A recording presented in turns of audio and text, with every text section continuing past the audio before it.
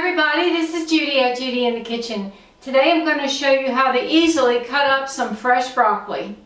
Now you can see I have a lot of fresh broccoli here that I'm going to be cutting up, and you don't have to watch me cut up all of that. But I wanted to show you the basic principles. It's really not hard to deal with. I've already cut off the bottom end where it was originally cut from the stalk, and I don't cut much. I'm talking about like that. I mean, we're looking at about 1/4 of an inch. You just want to remove that dead end that's off of there. Now, just to make my life a little bit easier, I'm going to cut the stalk off, but I do not throw it away. I will use it. And what I like to do is use a paring knife to remove the woody part of the stalk. I do like to use the stalk. Actually, the stalk is my favorite part of the broccoli. And I know a lot of people just throw it away. I don't like to do that because it's edible. Once you get the woody part off, it's just like the rest of the stalk that's up here close to the florets. There's nothing wrong with it at all, and people just don't want to eat it. You could also, if you're not comfortable with paring knife, you could also use a vegetable peeler like this to remove it. It might take a little bit more effort to get that off. But you see, actually it's probably better because I'm removing less and saving more of the broccoli. Now, one other way you can tackle this, if there are a lot of little branches coming out of the stalk, you can take your sharp knife and just barely run it down the sides of the stalk to remove those bumps that are there. You got to be careful. Sharp knife, you don't want to hurt your fingers in any way. Just do that just to get them out of the way, and then your vegetable peeler will be a lot easier to use to get the woody part off of the stalk. See, it's really not hard. Yeah, it does take a little effort. It's a lot easier to throw it in the garbage, but why would you throw it in the garbage if it's good to eat? Why would you throw it in the garbage if it's good to eat? I wouldn't.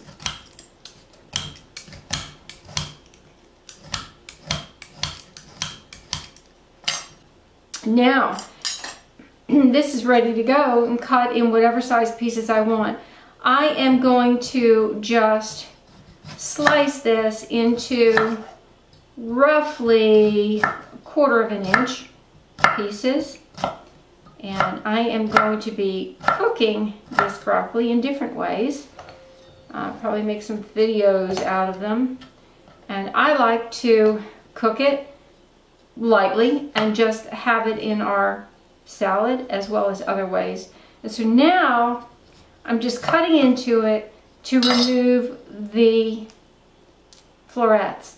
Now, what I don't do is just start chopping, because when you just cut like this and you cut into this part, you have these little pieces all over the place. And that is unnecessary. It makes a real big mess, and it's not necessary to do that. So all I'm doing is cutting into the stalk part itself. I'm not cutting into the florets. Not cutting into the florets. Just the stalk. And there may be some mess here, but it will be minimized. Just minimal. Now let's say this does not need to be cut up. Let's pick a bigger one. First of all, I'm going to cut into the stalk as much as I need to take off. Now, a lot of people would just cut this in half, just like that. I'm not going to do that. I cut only into the stalk of it, only into the stem there, not the top of it, and just split it with my fingers. And you see, I don't have the little bitty pieces dropping off, going all over creation. Okay, those I'm not going to worry about splitting up. That's a small enough floret. This is a large one. Let me show you another one.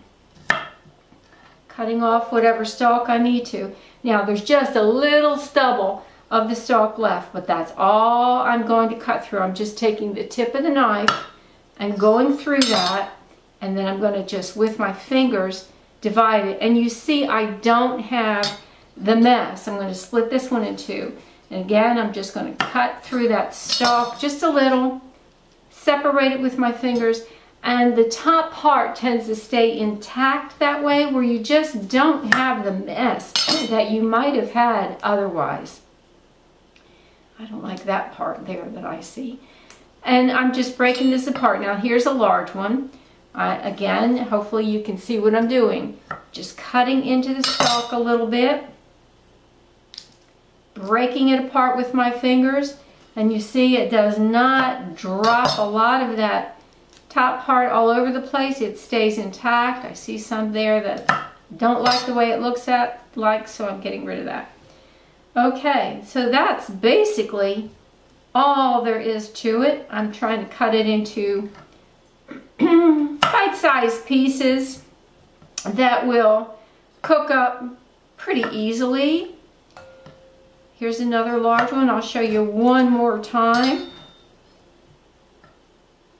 Just cutting into the stem, but not far enough to cut this top part. Splitting it with my fingers and just pulling it apart, and it stays intact. It's cool. I like doing it that way. It just makes a lot less mess. And then when they're cooked, they tend to stay together better that way as well. So I just prefer it, and I wanted to share this method of cutting broccoli with you so that maybe it would help you out, making lots less mess in the kitchen, and it's easy. This is Judy at Judy in the Kitchen. I sure hope this helps. Have a great day.